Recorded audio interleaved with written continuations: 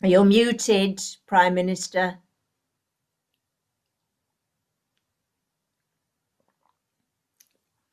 Still muted.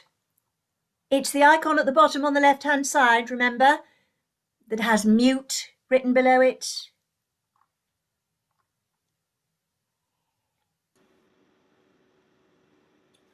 Right, yes. Am I on now? Yes, Prime Minister. Oh, great. Right. You'd think after a year of this video business it would get easier, wouldn't you? Yes, Prime Minister. Right, well, technology, good stuff, but not my forte. Where's Lesley? Not here yet, Prime Minister. Well, I can see that. Didn't we say 11 o'clock? Yes, Prime Minister, but you know Lesley. Always likes to keep everyone waiting, even me. Power play. You know, that's all it is. People do that when they want to give the impression that they're the most important person in the room, even if it is a virtual room. Yes, Prime Minister. You know, I used to do it myself back in my backbencher days. Lesley's not, of course, Prime Minister? the most important person in the room. No, Prime Minister. Not even an elected official, just an advisor. I could sack Lesley at any time. Everyone needs to remember that. Yes, Prime Minister. What else is on the table today? Lesley until 11:30, then Sir Francis Sheighton straight afterwards. Ah, the old shyster. That's what we used to call him at Oxford, you know. Yes, Prime Minister, I am aware. What does he want? He hasn't said, but I assume it might be connected to the Emergency Powers Bill. Speaking of which... Yes? The Leader of the Opposition is still wanting to speak with you about it. Oh, really? I thought we told him that I was very busy. Yes, I did, Prime Minister, several times, but the emails keep coming. The last one said he can't ignore me forever. Oh, I can, believe me. I'm not taking the meeting because I know exactly what it'll be like already. I mean, half an hour of haranguing me about how I can't do this and I can't do that, and the Emergency Powers Bill undermines the very principles of democracy, and I'm leading the country into a dictatorship. It's rubbish. Yes, Prime Minister. What else? There's a press conference scheduled for this afternoon ahead of the vote on the bill tomorrow. Oh, I don't think that's a very good idea. Lesley won't like it. Can we reschedule for tomorrow after the voting's over and the bill's already been passed? Because then I can present it as a fait accompli and do a nice, calm, reassuring speech. The press are accusing you of ducking accountability on the issue. Well, yes, that's rather the point. They'll say you're deliberately going into hiding until after the bill passes. Well then, what about a nice trip out? That would show them that I'm not in hiding. What about a nice photo opportunity in a hospital with me meeting some doctors? I could wear a white coat. The doctors are all a bit busy at the moment, Prime Minister, as are the hospitals. Yes, right, yes. Oh, well, what about a building site? Nice building site where homes are being built for families. Family homes, the focus of the government. The Prime Minister, who cares about the family home, cares about families and recognises their importance. Our individual families, the family of our local community, the family of our great nation. Oh, yes, that sounds good. And I could pose for photos in a high-vis jacket and a hard hat. The tabloids always love that. But we're all supposed to be staying at home. The more restrictive lockdown measures have been in place for 2 weeks now. Oh, yes, of course. Shame. I do like a nice afternoon jaunt in a hard hat. It's always fun. Yeah, I miss that side of the job. As long as it's only hand-picked press, of course, who don't ask difficult questions. Yes, Prime Minister. All right. Ah, there you are. You're late. I got stuck with the kids. Rollo's iPad wasn't working and then I had to make a coffee. Oh, well, as long as it was something important. Anna, you can go now. Very well. I'll be back at 11:30, Prime Minister, to set you up with Sir Francis. Wait, Anna. I'm going to type an email address into the chat. Use it to send a direct link invitation to join this call for 11:20. That a bit short notice? The invitation is expected. That's an odd address. Just send the email. Who am I sending it to? You don't need to know, Anna. Above your pay grade. The Prime Minister's official Downing Street conference calls are meant to be for government business only. Yes. Just do your job, Anna. For once.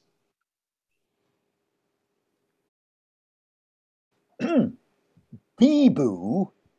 Is that who My kids are very important. I beg your pardon? I take my family very seriously. Don't you ever dare disparage them or me again. I didn't disparage you. Oh, well, as long as it was something important. Well, that was just a joke. I didn't find it funny. Sorry. You don't ever laugh at me or my family, do you here? Especially in front of the staff. Staff? Anna! Oh, she's used to me and my little ways. I don't care. You don't speak to me like that in front of her. Ever.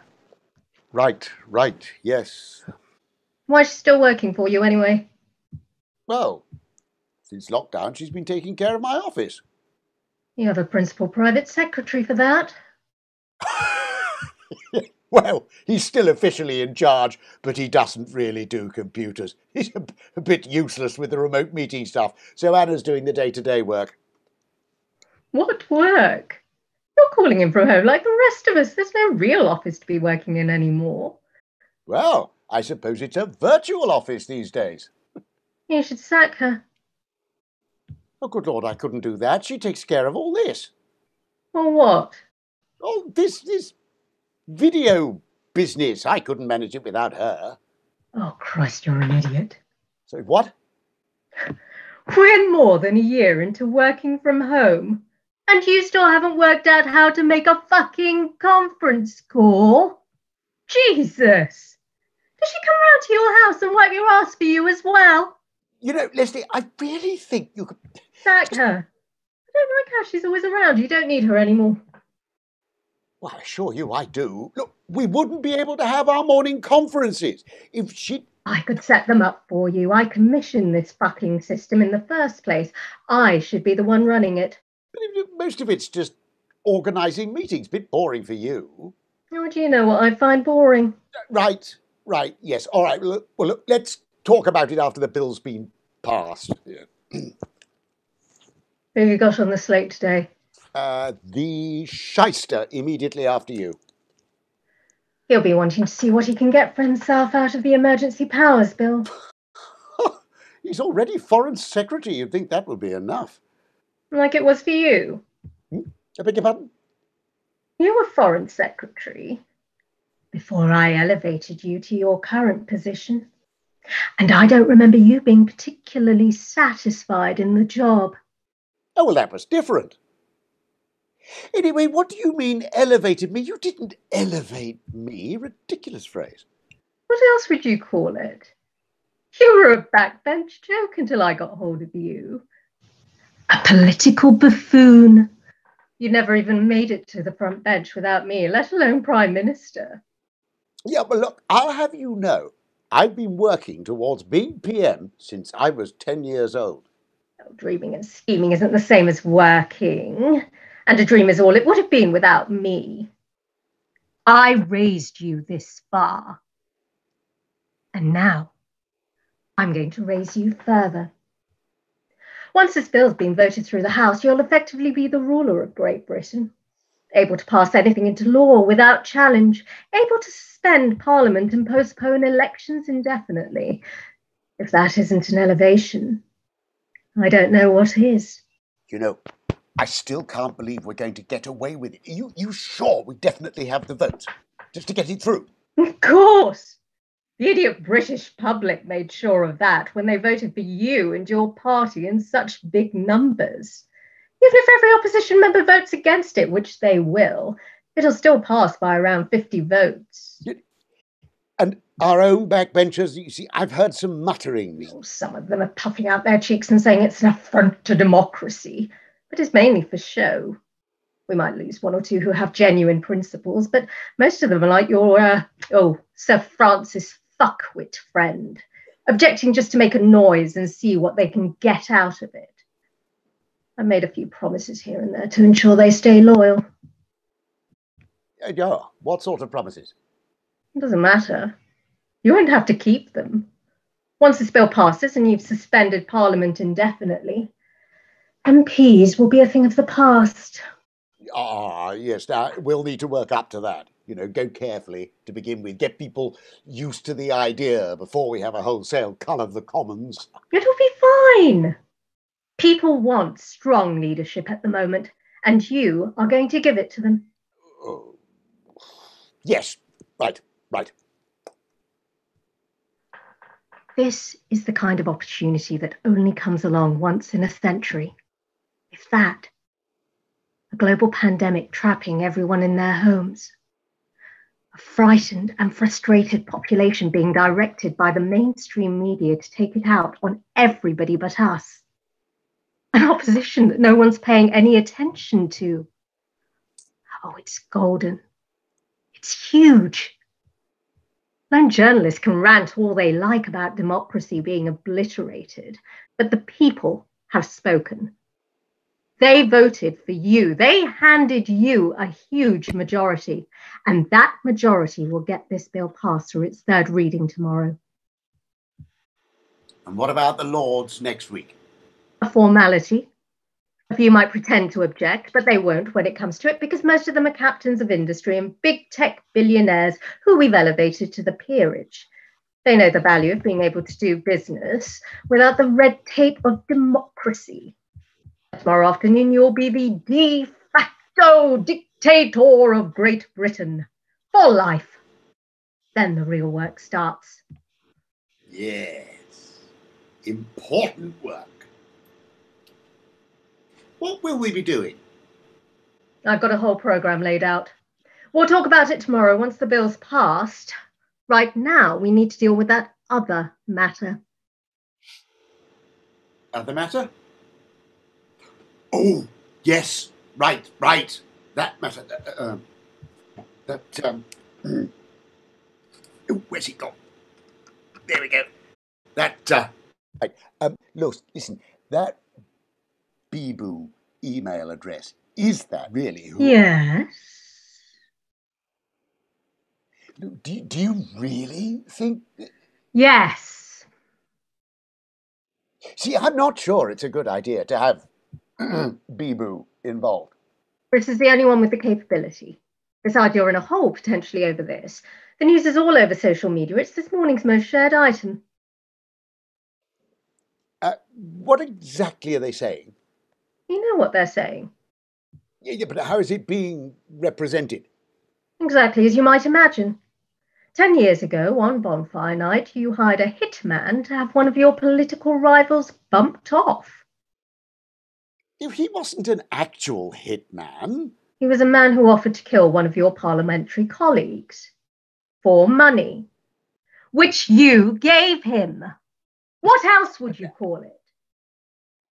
Well, I wouldn't necessarily frame it in those terms. I mean, I think the truth in this situation is governed by a more complex set of parameters that need to be very careful. Don't do that. Do what? Talk to me that way. What way?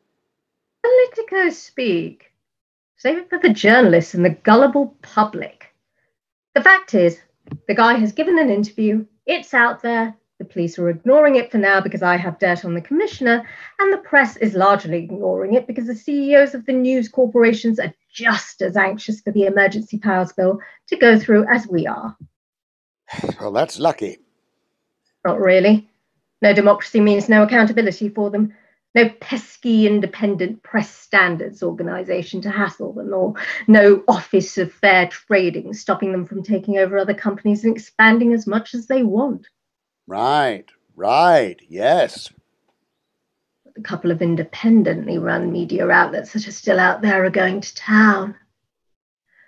They've christened it the Guy Fawkes plot, and now it's got its own hashtag. You know, I was hoping that the current royal family hoopla would eclipse it. Oh, yesterday's news. This is today's.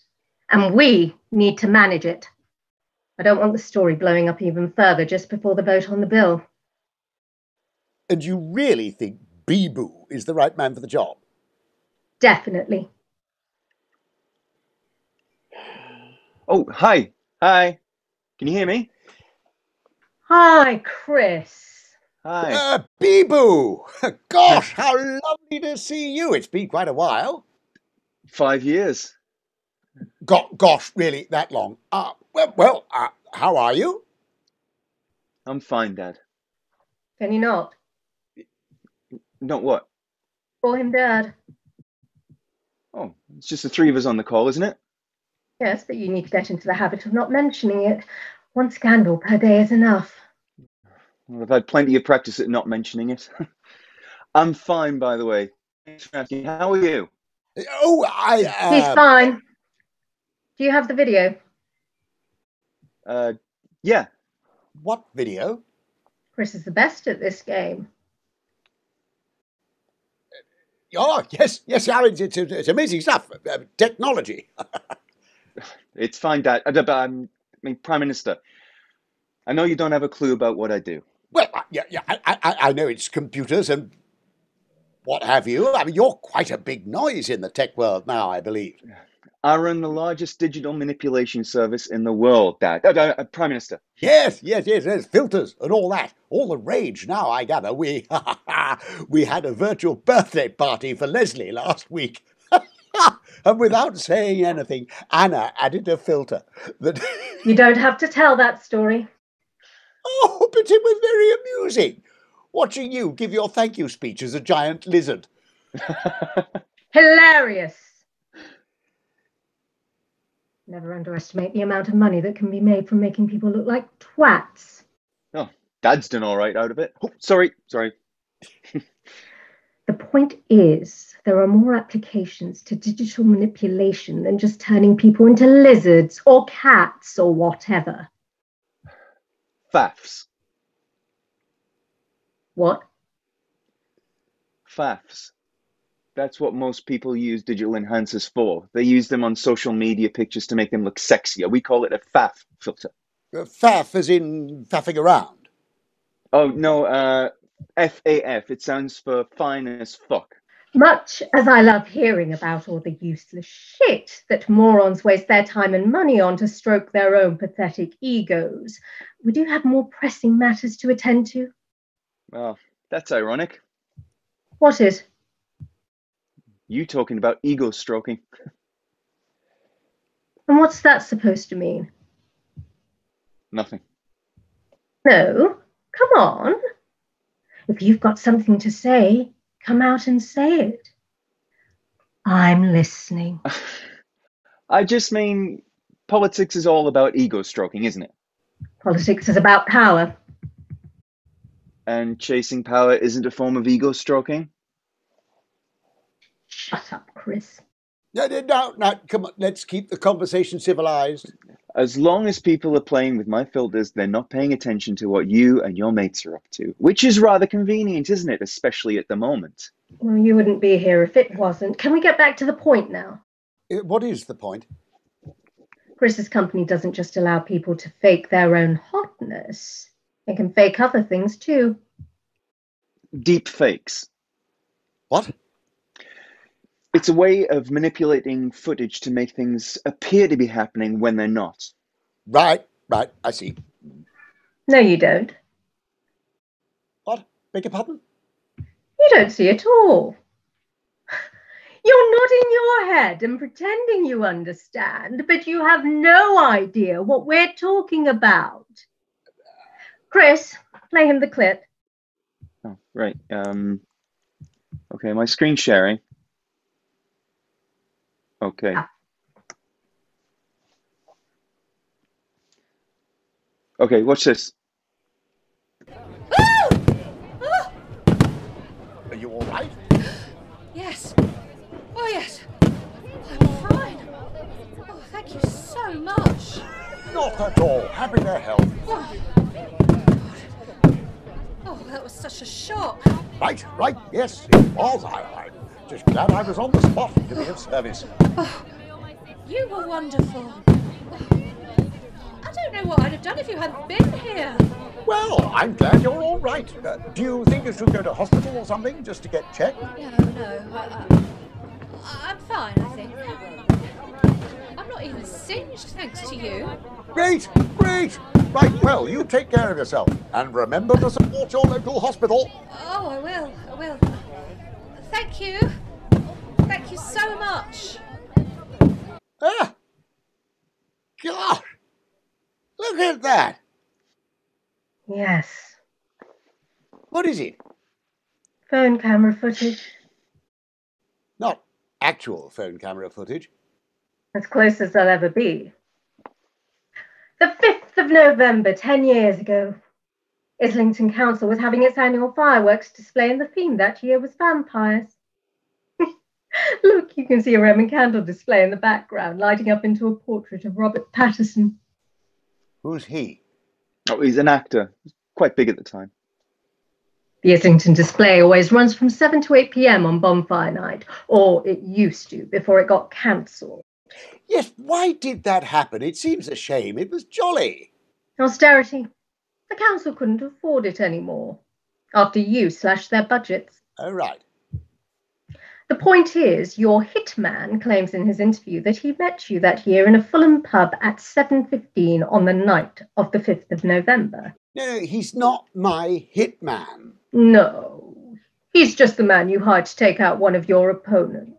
But be that as it may, you see, the semantics of the situation are very important, and we need to avoid making oven-ready judgments about... Stop it. What? Politicoing.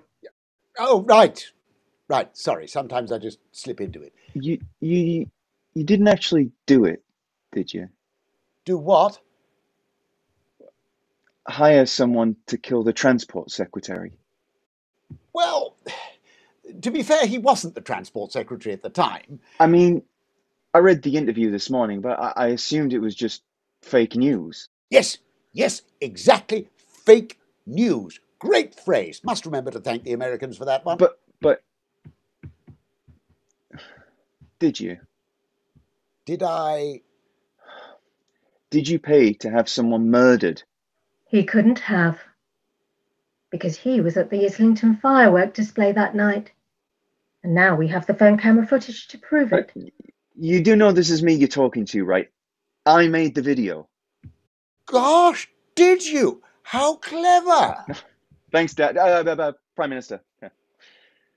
The video just confirms what we already know, that he was there.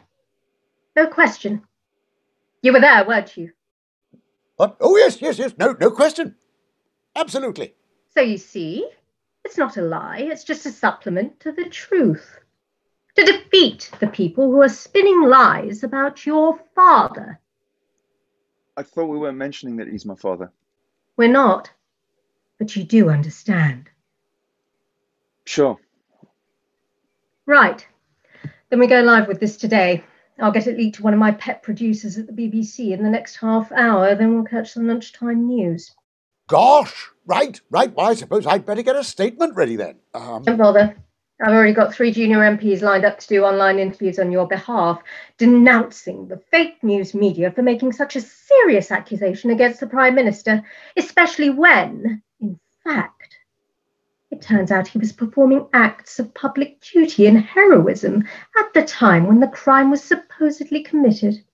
Right, great. What was I doing exactly? You were saving that woman. Right, yes. From what? From a firework.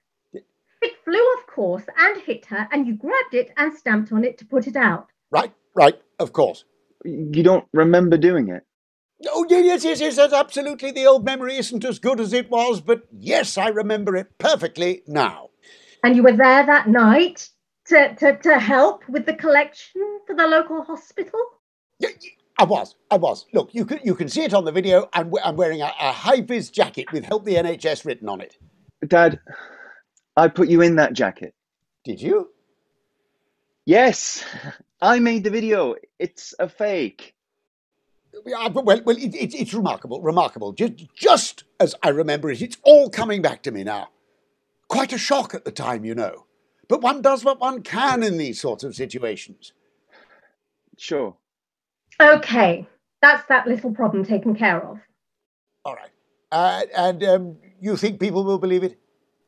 It's a very good fake. Most people aren't even aware that deepfakes can be that sophisticated. Making it look like 10-year-old phone camera footage is quite an innovation. Is it? Right. Yeah, it's brand new tech. I developed it myself. Right. And even if some of them do question it, it doesn't matter. They can't know for sure, and it'll keep them distracted while the bill goes through its final reading tomorrow. Excuse me, Prime Minister, it's 11:30 and I have Sir Francis Sheighton waiting to enter the call. Yes, right. Okay, I'm off. But don't you want to be there when I talk to the shyster? No, I think I'll let you handle him. But what if he threatens to derail the bill? Find out what he wants and offer it to him. And what if he wants to be PM? Fine. Offer him that. Tell him you're only planning to stay in office for another 3 years and then you're going to retreat to a yacht in Cyprus. Tell him you'll make him Deputy Prime Minister next week. No, tomorrow. And then leave him the keys to the kingdom after you've retired. But what about the current Deputy PM? He's expendable. You want me to sack him? Why not? Unless you prefer to do it the old-fashioned way, with your Guy Fawkes friend. Right. Good joke, very funny. Right, yeah. Sir Francis, Prime Minister. Right. Oh, I'll be going then too, Prime Minister. Take care. Right, yes, well, thanks, Bibu. Very useful. Oh, glad I could help. Perhaps when this is all over, we could meet up for lunch sometime? Oh, absolutely, great, yes. I mean, you can fix something up with Anna here. She'll get you an appointment. Thanks. Yeah, I'll look forward to it. Right. Oh, and do pass on my regards to your mother when you see her next. Seriously?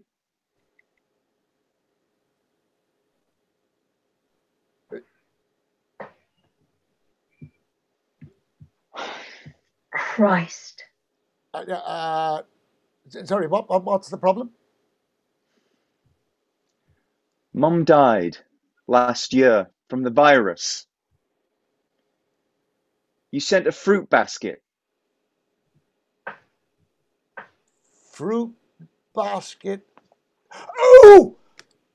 Fruit basket, yes, right, of course, fruit, yes, the very best. I sent the very best. Great. Yes, well, I'm so sorry. It's so sorry for your loss. Of course, yes, your mother. It must have been terrible. Terrible for you and her, of course. Terrible, awful. Yes, my memory, you know, it's not what it was. Terrible the way I forget things these days. Awful. Yeah, this virus, you know, it's just a terrible thing. So many people, so many lives, many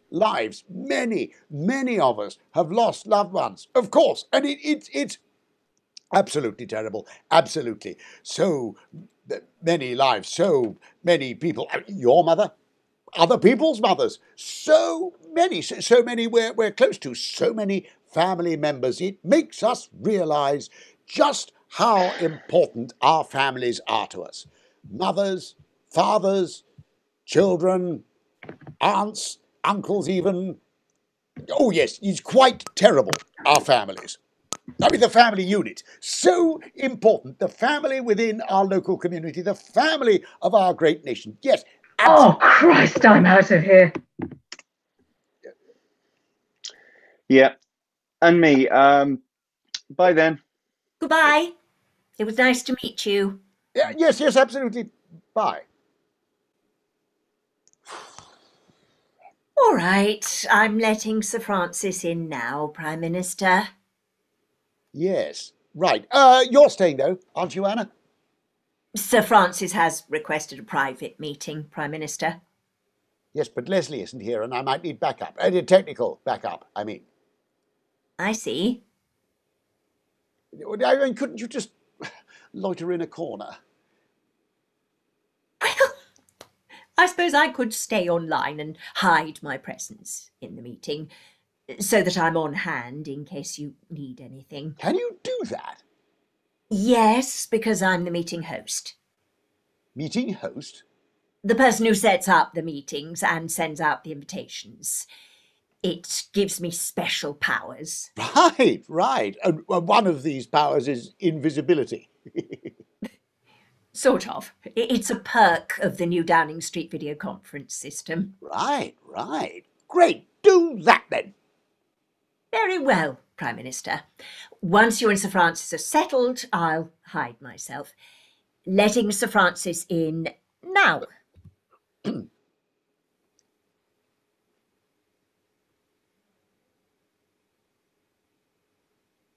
Are you there? Yes, we're here. I can't see you. Right, well, we're here. Well, there's a funny little circle going round on my screen. It's your laptop buffering, Sir Francis. You'll be able to see us in a minute. Buffering? It just means your computer is taking a while to download the data it needs for the call. Yes, I know that. I'm not an idiot. No, Sir Francis. Ah.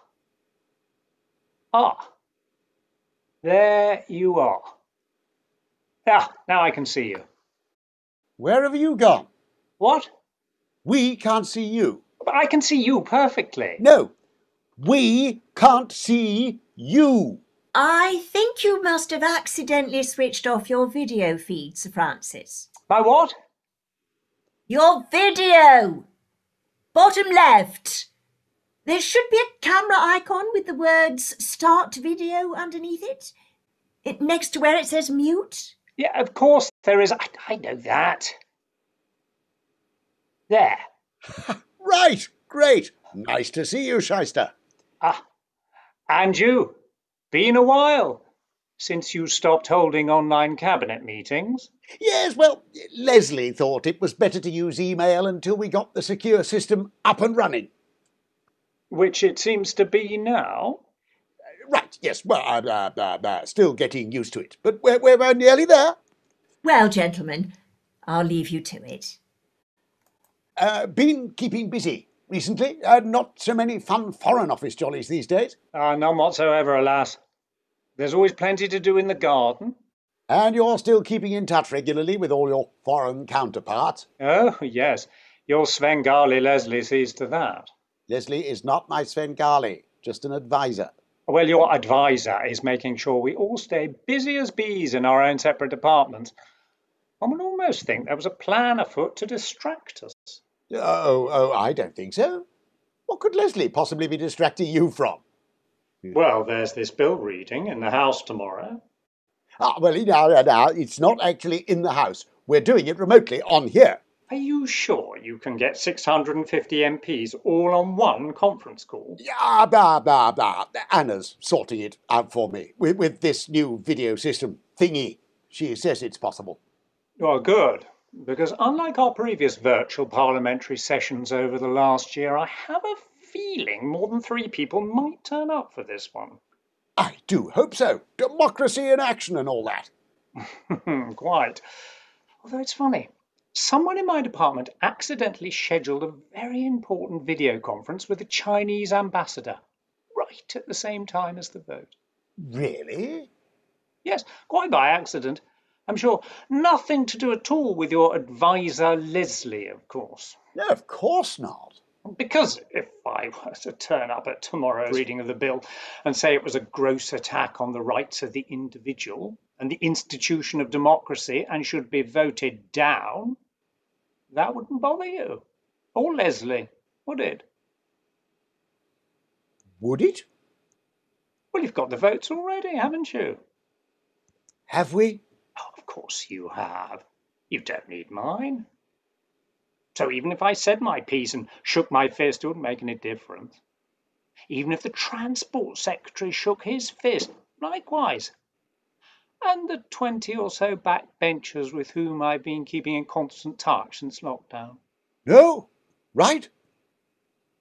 There is the new E-Shits committee, of course. E-shits? Oh, yeah, haven't you heard? Ethical standards for the House in technology servicing. They're very concerned about what's been going on. They think you're manipulating the new digital system for conducting parliamentary business to get the votes you want. Oh, come on, shyster! You know I don't have that tech savvy to pull off that kind of thing, even if I wanted to, which I don't. Yeah, but your advisor might, or might know people who might. Anyway, there have been rumours. What sort of rumours? Oh, you know. That the number of digital votes recorded in the second reading of your bill didn't quite tally with how the MPs actually voted? Nonsense. It's absolute rubbish. Absolutely. Of course it is, but you can't stop people gossiping, even if the members' dining room is currently closed until further notice. Now, look, if people are really worried, they should bring their concerns directly to me. Yeah, I've heard the Leader of the Opposition has been trying to do just that, but it seems you're never available. Well, I've been very busy. Oh, of course you have. It doesn't matter anyway. There are only, let's see now, 30 or so members of your own party who are complete e-shits. But then again, there are others who might be willing to join them if they knew they had the numbers. The Transport Secretary really doesn't seem to be very keen on you at the moment for some reason. And if my 20 backbenchers were to follow suit. What do you want, shyster? Your job. Right. Right, I see. Fine. You can have it. It's a nightmare, frankly. It's far more work than I ever imagined it would be, and it's a bit of a thankless task. I've aged 10 years in the last 2. Strictly between you and me, I'll be glad when the whole wretched thing's over. Really? Yes, really, but...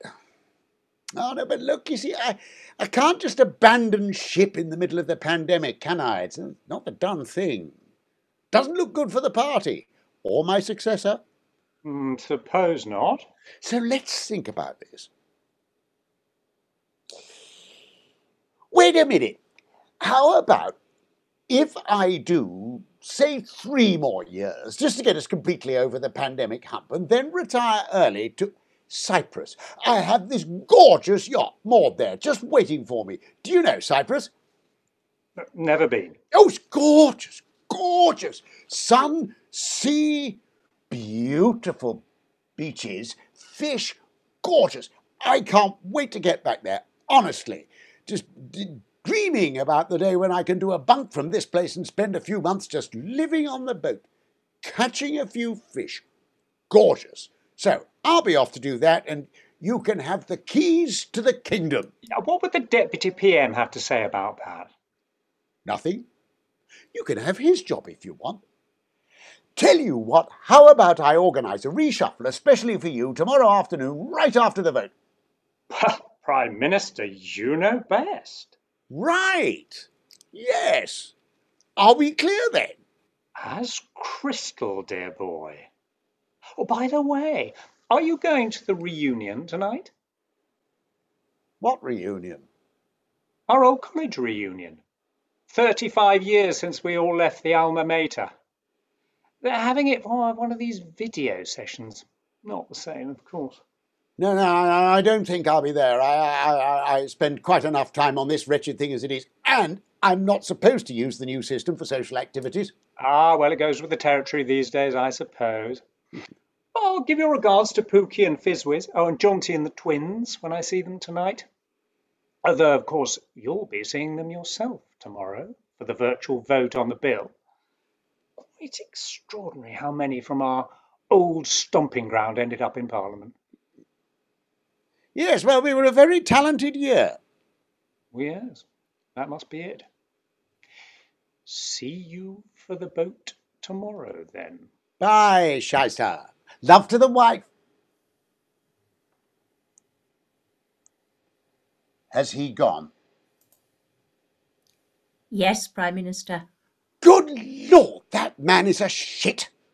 Yes, Prime Minister. Well done, by the way, keeping yourself hidden. That's a very neat trick. I would have had no idea you were on there. Indeed, Prime Minister. Although it's not something I would want to use on a regular basis. It doesn't seem quite honest. Oh, no, absolutely. You're absolutely right. Right, yes. Good to have in your back pocket, though, so to speak, if and when needed.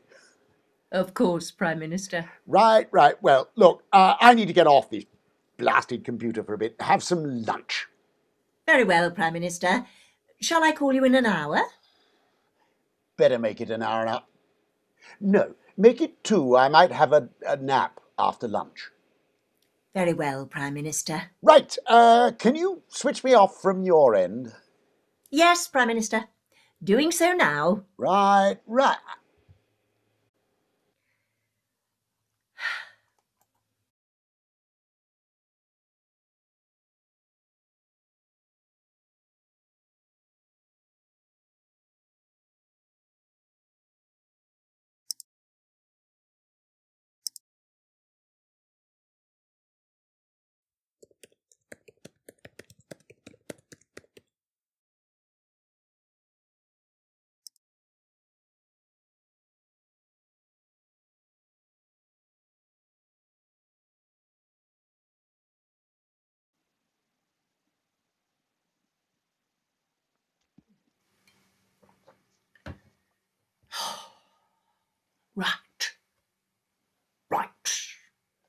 Yes. Great. Absolutely. Oh, hi. Hello. That was quick. Yeah, I just happened to be looking at my mail when your message came in. Yeah. Where's the Prime Minister? He's just gone to grab a quick bite to eat, but he'll be back in less than 5 minutes. Okay. Meanwhile, I can keep you company. Are you okay if I call you Chris? Sure, why not? I just wanted to check. The emails I've been sending to you seem to be addressed to someone called Beeboo. Yeah. Oh, it's just a nickname. One you gave yourself? No, it was one that was given to me when I was first born. Apparently, I used to make a noise that sounded like beep boo, beep boo. Yeah. Do your parents still call you that even now? My mother didn't. And your father? Yeah, he does, but he hasn't seen me so much since I was born, to be honest. Ah, families. They can be tricky. Yeah. Well, good to meet you properly, Chris. I'm Anna. Oh, I know. Yeah, Dad. The Prime Minister. You're his secretary, right? No, I'm the first assistant to his principal private secretary, which, as the PPS is a technophobe, means I've basically been running the PM's life for him for the past year. Oh, I thought Lesley did that. Yeah, well, let's just say I run the bits that Lesley doesn't think are interesting enough to warrant attention. So, how can I help? Oh, it's not me that needs your help, it's your father. Oh, you know about that. I know all the secrets. It comes with working in the back room. Of course, yeah. No, it makes sense that you would. It's just I didn't realize he told anyone at all. Lesley knows too. Yeah. No, Lesley knows, but that wasn't Dad's doing. No, in spite of his bumbling appearance, he's actually pretty good at keeping secrets when he wants to. Yes, he is. I don't think it was his intention to let anyone find out, but Lesley has a really good private investigator who tracked us all down. All of you? All the PM's children? Well, the illegitimate ones. I mean, the latest two didn't need tracking down because, they're official. But the rest of you, Lesley found out about you all? Yeah. I think it's an insurance policy or blackmail. Did I understand correctly from your father that you're the eldest? No. Sammy's the eldest, but she's in a home. Of course, Sammy. Forgive me, a home? Sorry. It's just my embarrassed euphemism for saying that she has a learning disability. A severe one. See, I didn't know that. Oh, I can imagine Dad wouldn't mention it. He never goes near her. I used to go and visit every so often before lockdown, but I don't think anyone's seen her for the past year. Even her own mother. Her mother? Yeah. Weird woman. I've tried reaching out to her, but she's still fixated by the fact that she was the first one to bear him a child. She always saw my mum as the woman who replaced her and me as the one who stole his affections from Sammy. Like he would have cared for her anyway, even if he had stuck around. He doesn't really care about any of us. He has his legitimate family now anyway. And I don't know how he is with them, but he certainly doesn't make any effort to see the rest of us. I think he might have genuinely forgotten about Sammy, or blocked her out of his mind. And apart from Sammy's mother, do you get on with the others? Oh, yeah. Fran's lovely, and so is her mum. She and my mum actually became good friends later on when the dust had settled. Daisy too. Daisy and Pete. We don't see much of Alex, of course, since she and her mum emigrated. But we've all met up by video chat a couple of times during lockdown.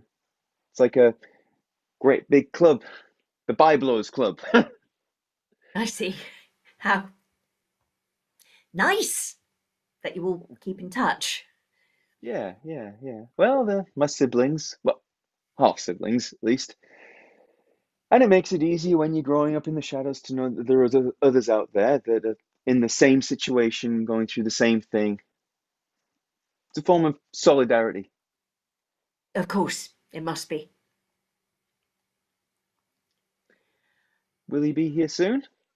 Yes, I'm sure he will be. I'll message him and tell him to hurry up. I'm sorry you don't see much of him. Hmm. It must have been very hard when you were younger. Yeah, it was. Yeah. I hated him for the longest time. Half of me still does, if I'm honest. But the other half's still waiting, still hoping that one day he'll notice me, acknowledge me, hug me, and welcome me into his family. It's hard not having a father. Mine died when I was a teenager, so I know a little what it's like. Oh, I'm sorry. Thank you. But I don't think I had it as bad as you. At least I knew my dad loved me and would have stayed with me if he could. I didn't have to hide who I was or pretend I wasn't his child just to protect his reputation.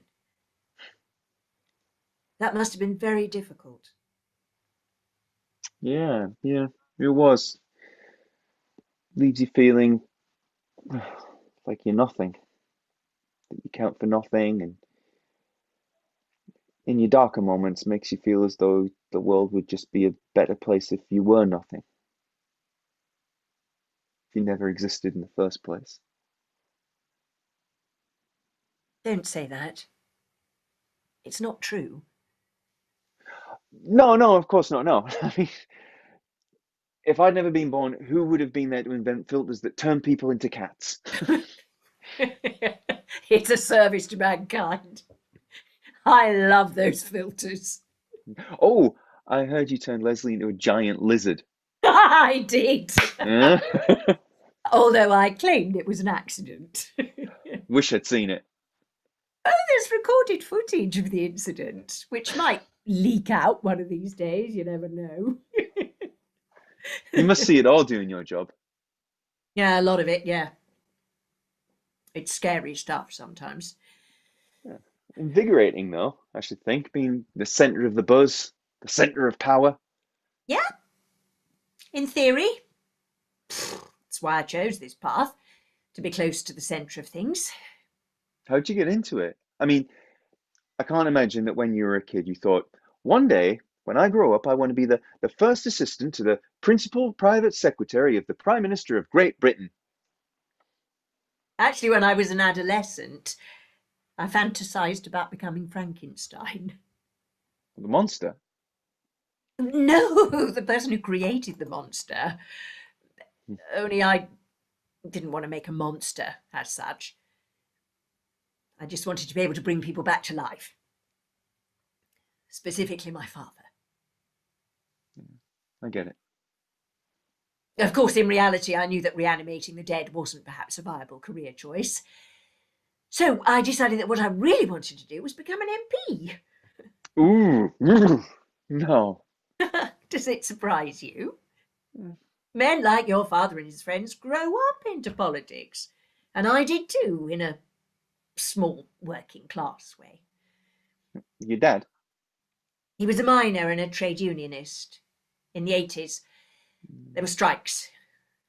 Terrible strikes. Yeah, I've read about them. Weird to think now. There are hardly any coal mines left. Back then, coal drove the British economy. But it was a filthy job. And it led to a filthy, bitter war when the government decided to start closing down the pits. Was your father killed during the strike? Not directly. But indirectly. We had nothing, literally nothing, to eat. My father went without food so that I and the other kids in my street could have a meal. But it wasn't just the bodily starvation that got to him. It was the starvation of hope, of fairness. It went on, grinding everyone down, and eventually it ground down my dad until there was nothing left of him. His heart gave out. I'm so sorry. I wanted to become a politician, but actually I wanted to become Prime Minister so that I could ensure what happened then never happened again. To anyone. I mean, the pits would have closed in time anyway, but it didn't have to happen like that. It's a shame you didn't become MP. Oh, I did. No. Yes. I stood in a by-election in my early 20s after the local shit-in office had to resign over a sexual harassment scandal. And I did it. I got elected. I was an MP for 18 months. The youngest in Parliament at the time. That's so cool. Not really. I was a backbencher. One of those losers who cares passionately about their constituents and genuinely wants to help people. I got jeered in the House, ridiculed by the old boys' club, groped by the chief whip, and nicknamed the political prostitute by the press, just because I was a young single woman in Parliament. That's awful. It was a lesson in politics. At the next general election, I was booted out by one of your dad's spotty Oxford chums. But by that time, I'd been here long enough to see how things work. I could see there was actually room for a young woman here, provided you knew your place and took the kind of job that was expected of you. That is, as a clerical staffer. Wow. I swallowed my pride, called a couple of friends I'd made in the civil service and managed to get a job with them. And then 15 years ago, I joined your father's support staff. I've been with him ever since. Weird. Why? You ended up working for the opposing team. It was a job with decent prospects. Clerical prospects, at least. And at the time, your dad didn't seem to be quite as awful as some of the others in his party. Not exactly a dream come true, though. No. But I do get to see it all. Have you seen much about this bill that's being voted on tomorrow? Oh, God, yes. It's terrifying. I try to ignore politics. I mean, my experience with Dad's kind of put me off. I can see how it would. I can't ignore this. I mean, it's everywhere. Have you seen the protesters massing across Westminster? The footage of the crowds is terrifying. I find it rather uplifting. They shouldn't be out there at the moment. It'll turn into a massive super spreader event and the virus numbers will just rocket. In the video I saw, most of them seem to be wearing masks. But there's too many of them. They must be nuts. I think they're risking one danger in an attempt to ward off another. What danger? The danger of democracy ending as we know it. That's not going to happen. I assure you it is. That's what the Emergency Powers Bill is for. To suspend Parliament and give the PM unilateral power over the government, the courts and the people. You make Dad sound like an autocrat. And he will be. No, no way. No, he couldn't pull off something like that even if he wanted to.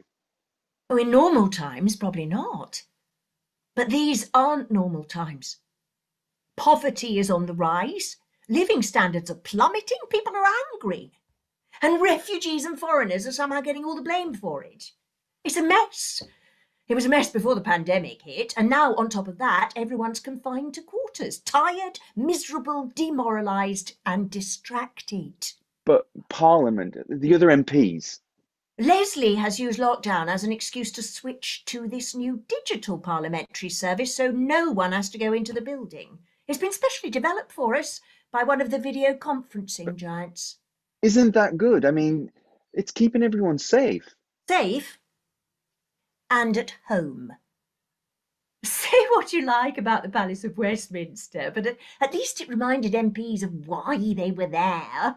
And it fed the egos of the feckless ones just enough to make them feel important. But now they're all stuck at home, just like everyone else. No special treatment, no Westminster privileges. All they have left are their private schemes for getting more power, more influence and more money, but you can only get so much more when there are pesky things like democratic accountability to pay lip service to. But they wouldn't. I mean, they wouldn't vote to destroy Parliament. They'd be killing off their own existence. Their own existence as MPs, perhaps. But there are other existences, Chris. Shinier ones. A king needs his court and a court needs courtiers. Well paid, well polished, and with no constituents to bother them. Shit. Yes. We have to do something. We have to say something to him. You say something to him if you like, not me. I'd be out of my job in 3 seconds. Lesley is already circling. But you got into politics to help people. I did. And when I failed, I took a job in the back room, because I thought that's where the power was. I thought I might be able to change things from the inside. But if there's ever a moment to try, this is it. It's not that simple. What I didn't realise, even until this past year, is how small the government power base really is. Especially in this government. Your dad... Well, I don't wish to speak ill of your father to you. No, go on, say it. Your father is the most tiringly entitled man I've ever met. He has no talent for leadership, no sense of vocation, no drive for anything other than his own personal and political advancement, but he genuinely believes he deserves the world simply because he's him. Ego stroking. I don't know that he even thinks about it in those terms. It's Just that he's climbed as high as he's able to climb in a democracy. He's reached the summit, snatched the prize, and still feels he deserves more. So he's using this pandemic as an opportunity to create a new higher summit. And Lesley is there to help him climb it, because ultimately Lesley is going to be the one who ends up with the real power. I'll talk to him. When he gets here, I'll talk to him and make him see what harm he's doing. He knows, Chris. He knows exactly what he's doing. But Lesley's manipulating him. Lesley is an evil genius. Your father knows this. He actively encourages and facilitates that genius in order to gain more power. That's why the two of them have continued to stick together through the last few years. That and the blackmail. But he can't realise the full implications. He hasn't thought it through. I'll tell you something about your dad. I've seen him and Lesley go over a plan, a lie they're about to tell, or a scheme they've cooked up in detail. And then I've seen your father put that plan into action, with all the appearance of a man who is making it up on the spot, spontaneously, candidly, speaking honestly, off the cuff, from the heart, without any idea of the consequences. Even though he knows exactly what the consequences are, because Lesley has already spelled them out to him. But he must see that that's wrong. Oh, if someone else did it, he would. No doubt he'd denounce them from the rooftops of Downing Street, but when he's the one doing it, it's perfectly fine, because he sees himself as different, special. So many of them do. And in some twisted way, they think that justifies their actions when they stamp on the lives of other people. We have to stop them. We can't just let this happen. There is something you could do. What? You could tell the truth about that video when it comes out. The video? The deep fake phone footage. He wasn't in Islington that night. I know for a fact he was meeting with that hired gun. Then it's true. Of course it's true. He actually wanted to have one of his colleagues murdered. He had some dirt on your father. I don't know what, it's never come out. Oh, perhaps it has since, and nobody paid any attention to it. No one seems to care about political scandal these days. Nothing sticks. If nothing sticks, then why is he still denying my existence? Habit? Insurance? Because he's so focused on his own scheming it's just slipped his mind? I don't know. But I do know your father paid a man to murder one of his rivals. And the only reason it didn't happen was because the guy was as useless at his job back then as your father was. It was in the days before he had Lesley to organise everything from behind the scenes. Can't believe it. I'm sorry to be the one to disillusion you. I mean, I knew he was selfish and a liar and a hypocrite, and I knew that he didn't give a fuck about his family responsibilities, but this is a whole new level. I can't believe he'd be that kind of man. Forgive me for saying this, but I've spent far more time in his company than you have. He's exactly that kind of man. Seems just, I don't even know him at all. My own father. Know more about him than you realise. Forget about what he says and the affable, fumbling demeanour that goes along with it, and think about what he actually does. You know he's the sort of man who would deny the existence of his own child. And not just one child, lots of them. And you know he's the sort of man who would abandon the mothers of those children and take no responsibility for the lives he's brought into the world. You also know he's the sort of man who would have his eldest daughter left in a home to rot without ever going to visit her. Okay, all right. And that he's capable of pushing that daughter so far into the back of his mind, he might even forget all about her. Just as he forgot that the mother of one of his children died from this terrible virus just a few short months ago.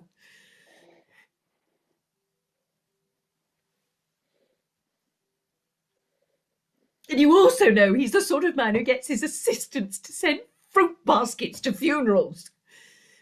Even to the funeral of your mother.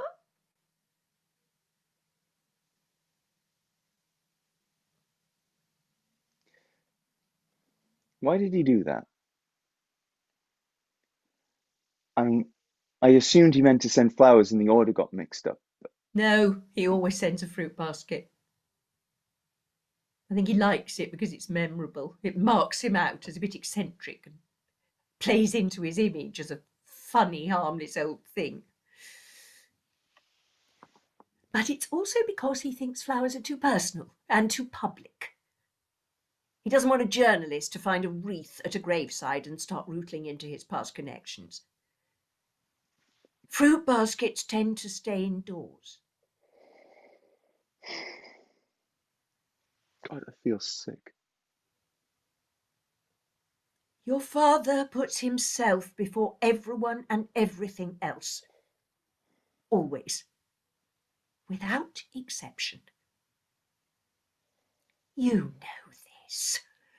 So is it such a stretch to believe he would consider it perfectly reasonable to have someone removed if they got in his way?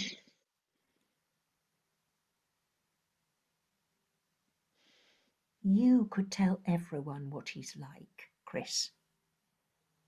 You could tell the whole world the truth, not just about the video, but about you, your siblings, Sammy. It might finally be enough.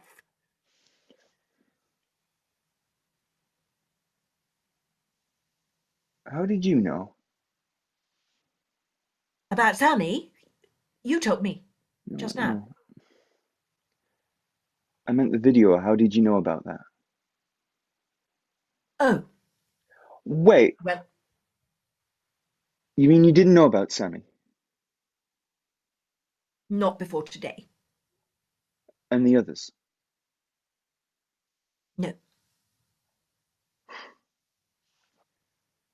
But you pretended to. I simply made a few assumptions based on what I did know and gave you a couple of discrete prompts. You filled in the rest. And I blurted it all out. Such a relief to talk to someone who I thought knew all about it. I'm sorry. But you knew about me. Dad told you about me. I'm afraid not. He's never mentioned you. Well, then how did you find out? Lesley? As if Lesley would tell me anything useful. The fact is, I was listening in with my camera and sound turned off during your meeting earlier. The host can do that without being logged as a participant on the call in this new Downing Street conferencing system. I assume it's a feature Lesley asked to be built in, especially for spying purposes. The option is buried deep in the settings where most people would never find it. But I found it. And I've been listening into your father's conversations for the past 2 weeks. When I heard you refer to him as Dad, I wanted to find out the truth. There, now you know. And that's why he asked me to wait around online today and meet you here. Yes. And my dad? He's never coming. No. Does he even know that I'm here talking to you now? No. I see. I'm sorry. You're no better than he is. That isn't true. You scheme, you lie, you hide. What makes you think you're any less of a psycho than he is? Or Lesley? I'm not trying to overthrow British democracy. Oh, well, that makes it all right then. I'm sorry I lied to you. I've used you, I admit it. But if it Helps. I didn't realise quite what I was doing. I didn't realise until you told me what kind of relationship you had with him, or rather, didn't have. You got my hopes up. I know. You made me think that he wanted to see me, that he had something to share with me, as if my father would ever want to share anything with me. What an idiot. Such an idiot. No, you're not. You just wanted to believe the best of your father. That's understandable. A whole year of staying indoors, hiding from the virus, losing my mother. And how many times did you think to pick up the phone and just ask if I was all right? Not once.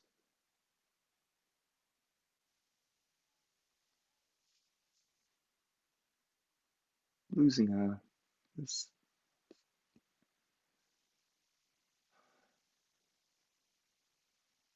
It was agony.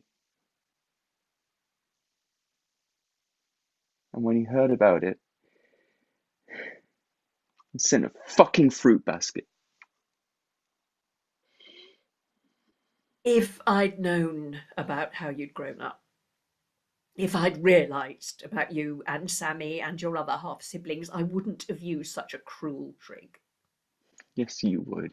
That's how politics works. Yes, it is.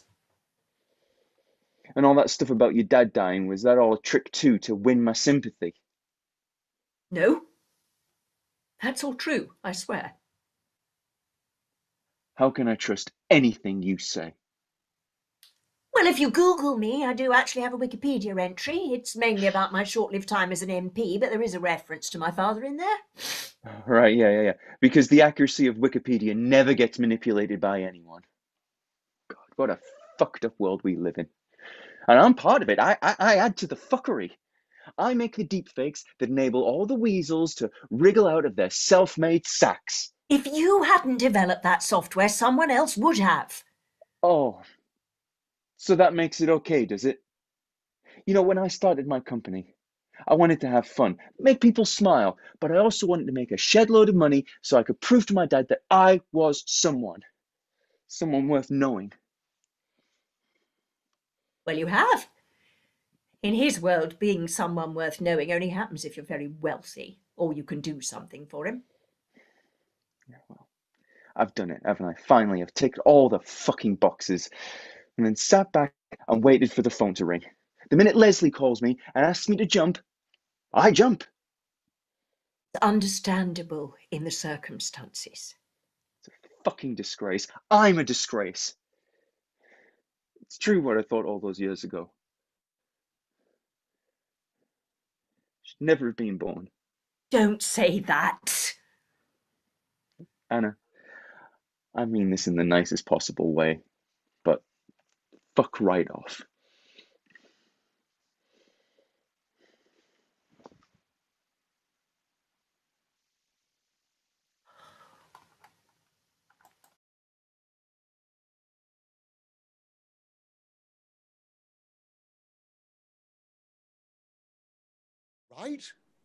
Right. Well, good. I don't think there's anything else we need to discuss. Once the vote's over, we'll issue a brief statement and then just reconvene back here to start implementing the next steps. Can I just ask one question, Prime Minister? Yes, of course. Go ahead. What are we going to do about the Queen? The Queen? Yes, the Queen. This bill will effectively deprive her of her role as head of state.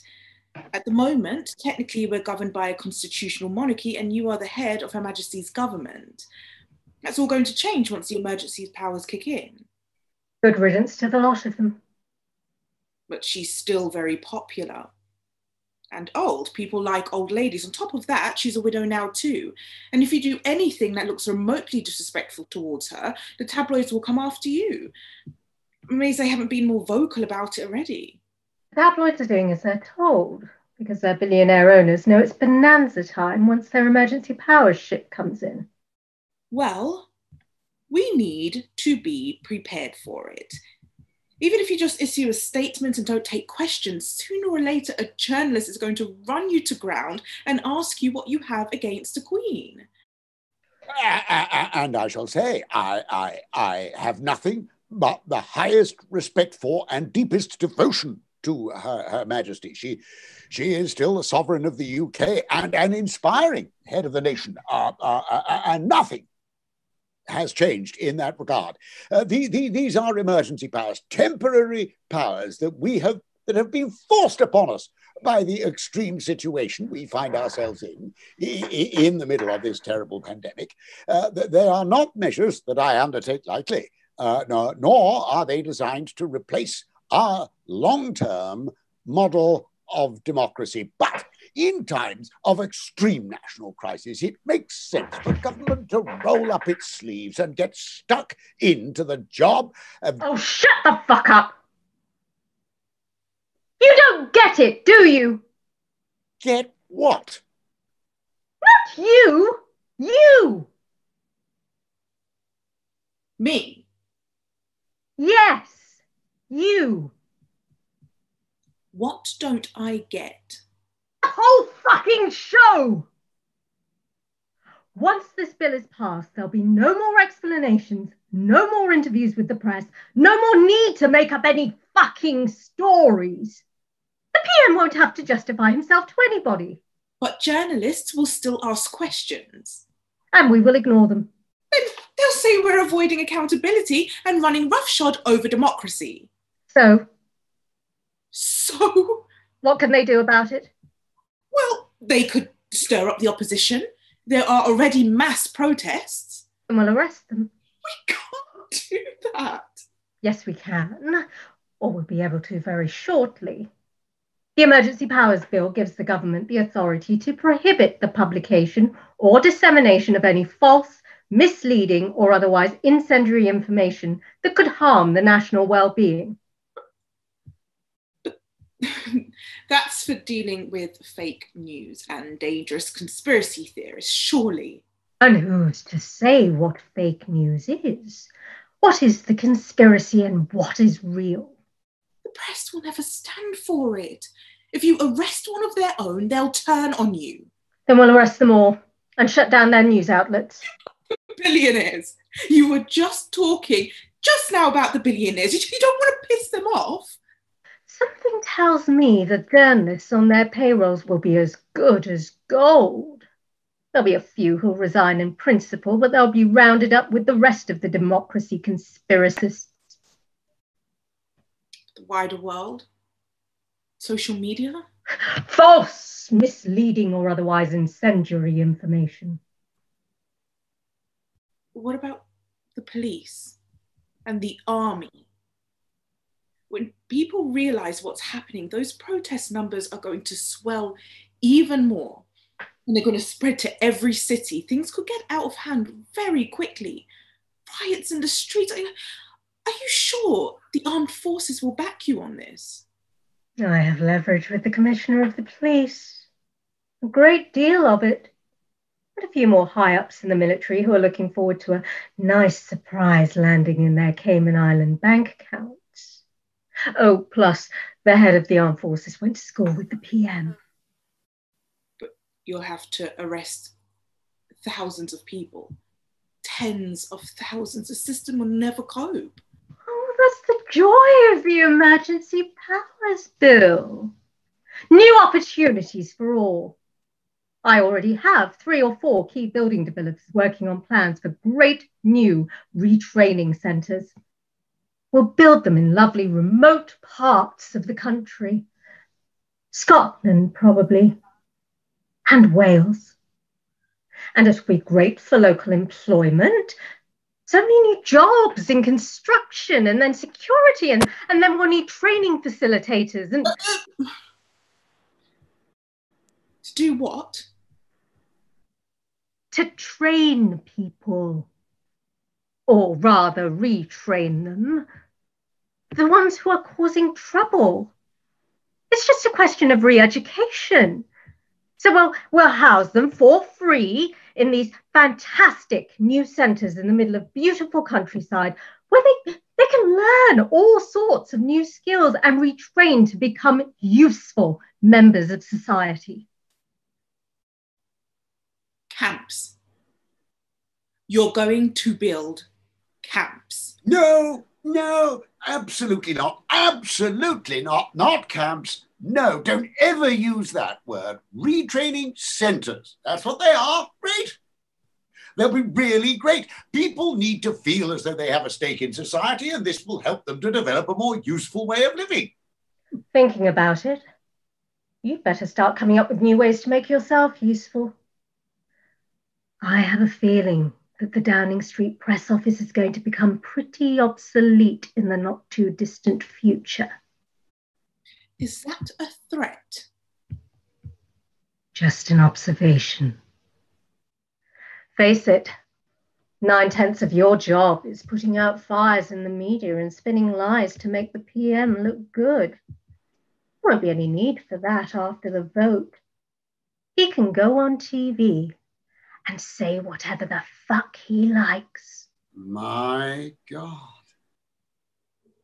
What? We've been talking about it for so long, but now it's in reach, and I can almost taste it. The reality's sinking in. I'm not going to have to justify myself to anyone. No. I can do whatever I want, whenever I want. Yes. No need to slither around a position, no need to qualify or mollify or pretend or reassure, no need to act surprised or come up with excuses or obfuscate or waffle. It's a shame, really. It's your greatest talent. Absolute power. No one to answer to. You're taking back control. Oh, just the prospect of it's making me feel 10 years younger. Just you wait. By this time next week, you're going to feel like a 5-year-old. No opposition, no press, no legal challenges, no limits. It's going to be fantastic. It is. Get a grip. Oh, right. Right. Yes. Right. Well, great. So that's all settled then. Does anyone have any other questions? No. Anna, anything from you? No, Prime Minister, everything's running like clockwork at this end. Good. Right. Well, I think in that case, I'm just going to, head off and get a bit of shut-eye before the vote. Big speech ahead and all that. The vote is in an hour, Prime Minister. Oh, right. But I think I have time for a power nap. Power being the operative word. Want me to call you in 20 minutes? Yes, that would be great. Absolutely. Very well. I'll see you after the vote. Are you not going to be there? Me? Why would I be there? I'm not an elected official. See ya. Turning off your camera now, Prime Minister? Right. Great.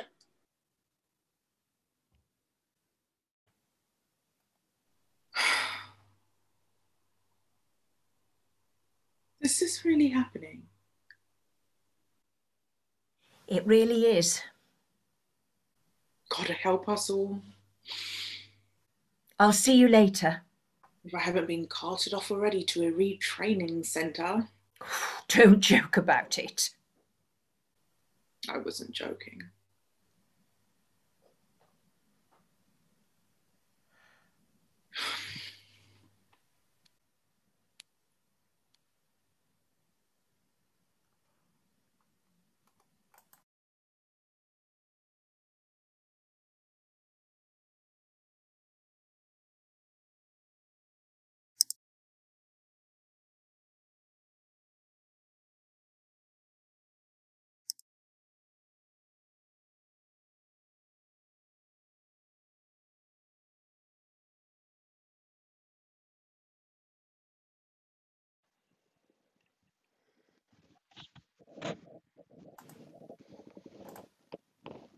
Chris. Hi. How are you today? We have to act now. What do you mean? The bill. We have to act now before it all gets voted through. It's happening in an hour. There's no time. But tell me something. If you were Prime Minister, what would be the first thing that you would do? I'd raise taxes on big corporations and property developers, close the tax loopholes for billionaires, and then introduce a universal basic income. No. I mean now, like right now. If you were suddenly elected Prime Minister in this very moment, at this very second, what would you change if you could? I'd pull the emergency powers bill from Parliament. Then that's what we're going to do. What? We're going to stage a coup on this coup. How? You saw the video, right? The deepfake. Yes, Did you think it was convincing? completely. Why? Because it looked so authentic, like real phone camera footage. Yeah, it was real phone camera footage. We put an actor in Barnard Park in Islington, and we shot him on an actual phone camera using a streaming app to turn him into the PM in real time. You can do that. We can now. Lesley's had me working on this for months. We've built a sound and image database dedicated to my dad that's capable of matching any word or movement with one he's already made on screen. It's a good job he spent so many years mugging for the camera, because it's meant we've got an almost infinite combination of looks, gestures, speech options from different periods of his life. So we made a composite of him based on how he looked 10 years ago, then merged it with some phone footage that was taken on the same spot on the actual night of the fireworks, and Amazing! there you have it. Yeah. I thought it was all done with green screens. Well, it is. I mean, our competitors are still using green screens, but this is next generation image manipulation. And right now, it's almost impossible to detect because hardly anyone knows that the capability exists. That's why Lesley's got me to make the video. And you're going to expose all this. Tell the truth. Not yet. There's no point. There's every point. People would know what the PM's capable of. People already know what he's capable of in their hearts. But you were right, Anna. When you told me I know who my father was, I did know. And so did the voters. Some of them know, and they like it because they feel entitled to special treatment too, and they lap it up when he gets away with this stuff. Some know and pretend not to because it's easier to look away, and some know and they refuse to look away. And they're the ones who really worry me, because once this bill gets passed, their lives are going to become even more difficult. Honestly, you have no idea. So then, we act. We expose him. It wouldn't make any difference. The ones who love him would still love him even if they found out, because, well, it would just be another even bigger thing that he'd gotten away with. And the ones who don't look would shut their eyes even tighter. None of them would change their minds.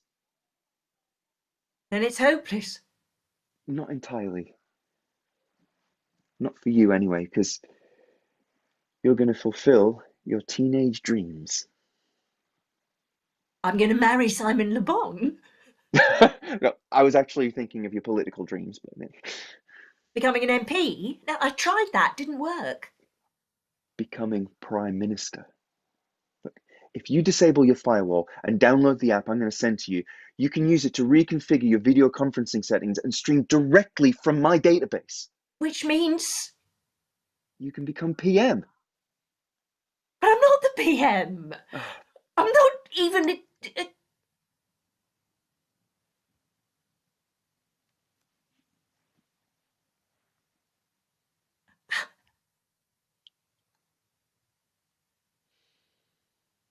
Oh. You see? Can't possibly work. It can. I'll never be able to pull it off. You don't have to. The software will do it all for you. Whatever you say or whatever you do, it'll make you look and sound just like him on screen in real time. Although, if you could throw in a few of his catchphrases and mannerisms, well, that would help to make it perfect. I can do a passable impression of him. It isn't hard. Well, now's the time to use it. But I'm not ready for this. Do you think your dad felt ready when he stood out on that front line of the picket back in the 80s? He probably felt as sick in the pit of his stomach as I do right now.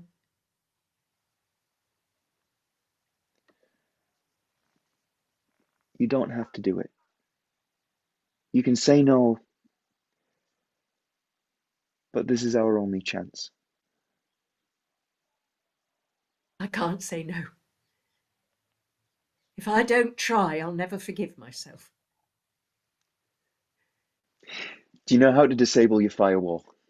Yes, I'm not completely stupid. Sorry, I'm just so used to having to talk reaps through this stuff step by step. Reaps? Oh, real people as opposed to developers. We're an alien race. Is that why you invented faffs? To be accepted more easily by the humans. You know too much.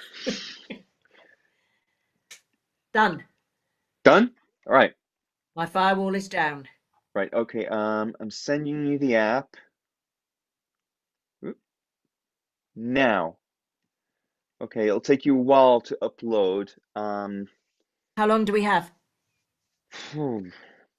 Guess maybe 10 minutes or less. I mean, it depends on if No, it's intercepted or whether until we get caught. I don't know. Probably only a few hours, but depending on how you hold up, it's possible it could last a few days. I mean, no one's actually meeting up with anyone else in real life at the moment, so we might even make it to the end of the week. I never thought I'd be grateful for the hard lockdown.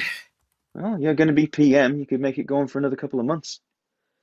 No, it'll never work. He'll be straight on the phone to every journalist he knows, telling them he's been digitally kidnapped. Yeah, true, but they won't be able to actually see him if you lock him out of his video conferencing account.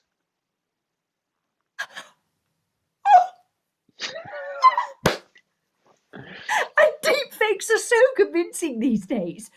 Who's to know if a madman phoning the journalist is actually the real PM or a hoaxer? Or a conspiracy theorist.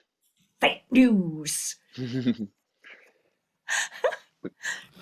There will be consequences, you know, for both of us, once we're finally rumbled. I know. Are you okay with that? I'm going to have to be. As soon as our cover's blown, you'll take everything straight to the press. Everything. I'll set it up automatically so that if I get arrested, it'll go straight to the news outlets. Not the tabloids. No. The independent media, what's left of it, and social media. Free dissemination of information. Free dissemination? Free of lies? Free of spin?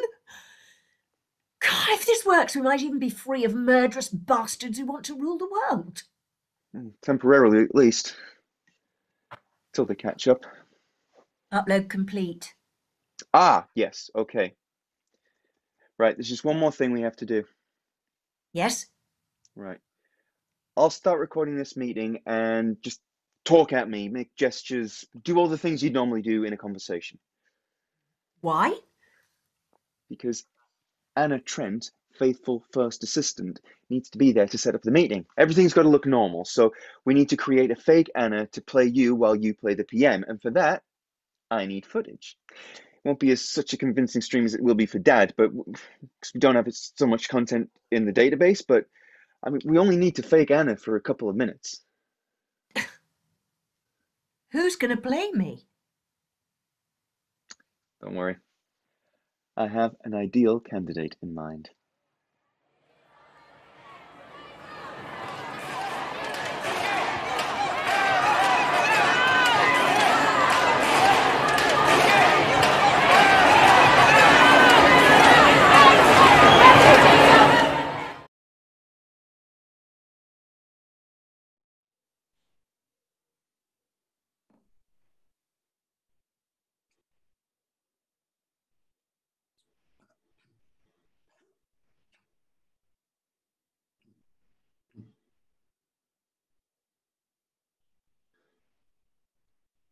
Am I the first one here?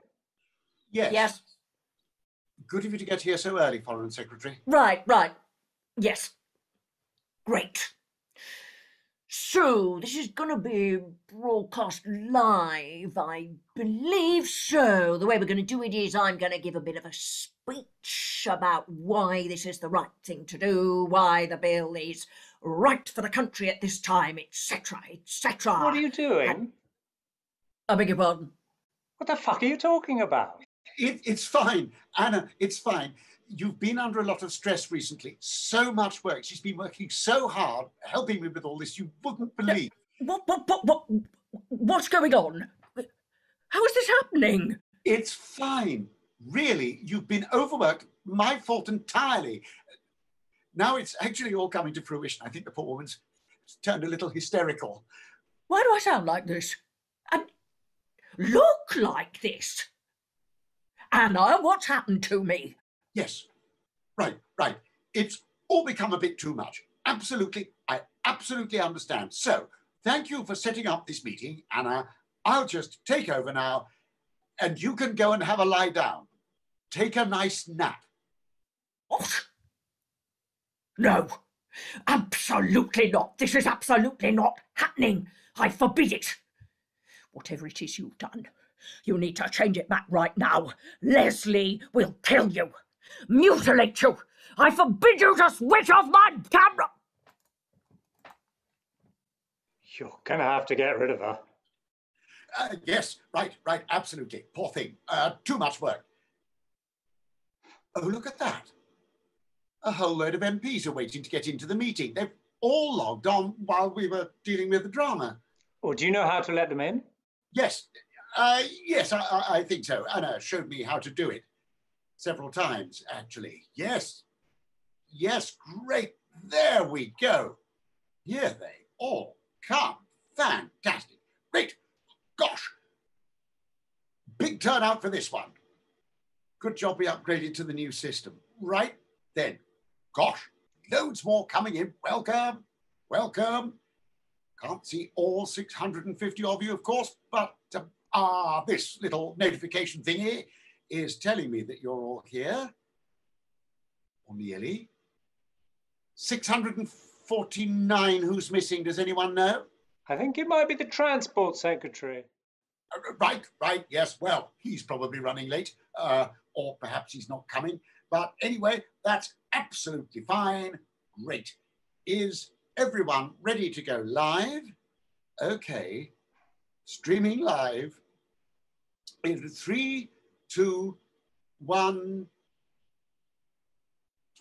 Welcome, everyone, to this parliamentary session. Obviously, the Speaker of the House is going to officially kick things off in a minute. But before I hand over to her, I have 2 very important pieces of news to share with you. The first is that I am pulling the bill which was due to be placed before you for consideration today. That is the Emergency Powers Bill, of course, which I know many of you were in favour of, but many of you are also against it, including my right honourable friend, the Leader of the Opposition, who has made his feelings known to me. Also, many members of our electorate whom we serve have been making their sentiments felt through their right to peaceful protest. They have raised their voices, and I have listened. There is no doubt we are facing a very tough time in this country, a time of crisis, a time of constraint, a time when we should all be pulling together. We need stability, but we also need our democracy now more than ever before. So, having taken advice on this matter, I've decided to withdraw the Emergency Powers Bill, and I have no intention of retabling it at any later date. Sorry to waste everyone's time by bringing you here today, but as we've now established that we can actually get a full parliament on one conference call, perhaps this is something we should be doing more often. My second piece of news is that Lesley Cunnlings and I are no longer working together. As many of you know, Lesley and I have been a team for many years, and if this pandemic has shown us anything, it's that perhaps our priorities in the past haven't always been quite the right place. This pandemic, this time at home, has given many of us a chance to reflect, recalibrate, and where necessary, change direction. And so Lesley has decided to put family first and retire from politics in order to spend more time with them. I wish the Cunnlings all the best, especially young Rollo. And I want to congratulate the House on passing today the most sweeping tax reforms this country has ever witnessed. Not only will these laws raise a vital revenue stream for our public services, they will also aid the redistribution of wealth that is so badly needed.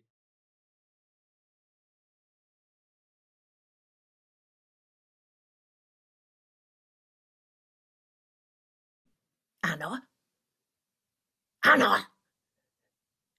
Anna, you have to speak to me.